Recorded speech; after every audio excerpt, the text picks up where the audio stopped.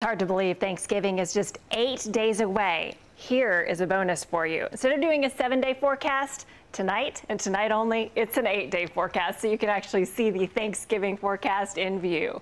Currently outside, it's 56 degrees. Our high today made it to 74. Absolutely beautiful. Looking ahead to tomorrow, the morning could be clouds, fog. They may linger a while. Originally, I was thinking we'd be a little warmer, but now I'm going to say about the same as today, 74. It could be a struggle for areas east of I-35 where the clouds may linger long enough to hold temperatures down closer to upper 60s to near 70 degrees. Currently outside, it's 50 in Taylor. It's 56 in Johnson City, 55 degrees in Harper. Winds are turning light. We have clear skies in place, at least for our area. But look at this. Near Huntsville and Houston, there is a bank of low cloud cover that is slowly but surely inching westward. I do expect that we could see some patchy, dense fog develop.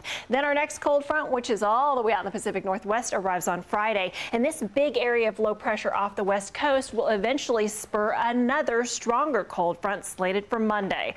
All right, let's watch that fog in progress. By around 5:30 in the morning, we could have quarter-mile visibility in some pockets. What about Austin?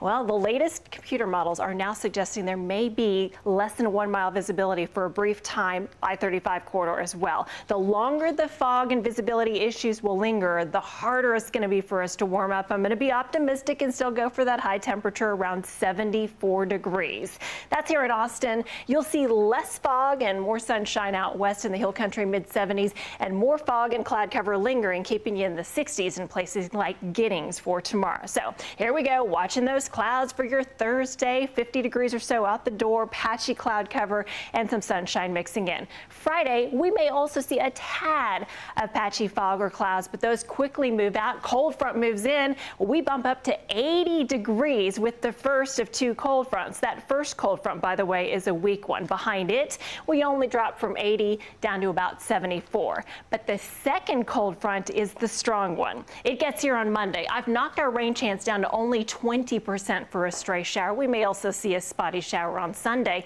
Behind Monday's front, look at that. We go from 76 to only 59 degrees.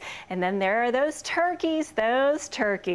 Right now, Thanksgiving looks fine. 42 degrees in the morning, 67 in the afternoon.